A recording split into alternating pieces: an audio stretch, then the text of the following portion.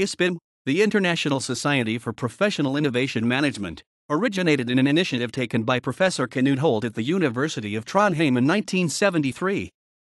Wishing to initiate a modern approach to innovation management research, Professor Holt started a program of studies on needs assessment and information behavior, the NAIB Program. The objective was to present tools and guidelines for practical application to product innovation processes, which was a new field of inquiry at the time. During this period, an international group formally founded Ispim and held the first international conference on product innovation management. In the years since then, Ispim has organized scientific and managerial publications, conferences, and symposia. Ispim has over 700 members, holds scientific gatherings, and produces scientific publications in innovation management research. Notes